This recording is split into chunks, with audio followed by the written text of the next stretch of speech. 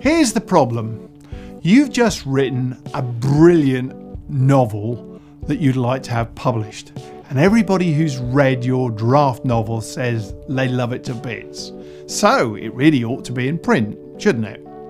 The problem is that conventional publishers only want to publish the works of authors who have already been published, sometimes called Catch-22. So how on earth do you break out of Catch-22 when you haven't published your book? The answer, I would suggest, is you publish your book as an ebook. And the Endless Bookcase loves doing that. We'll take well-recognized new authors, put their books onto our website and make them available for sale. If lots of people love them to bits, they'll start selling.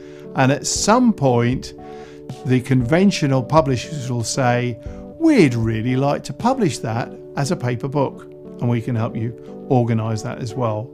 So you break Catch-22 by publishing your work as an ebook first.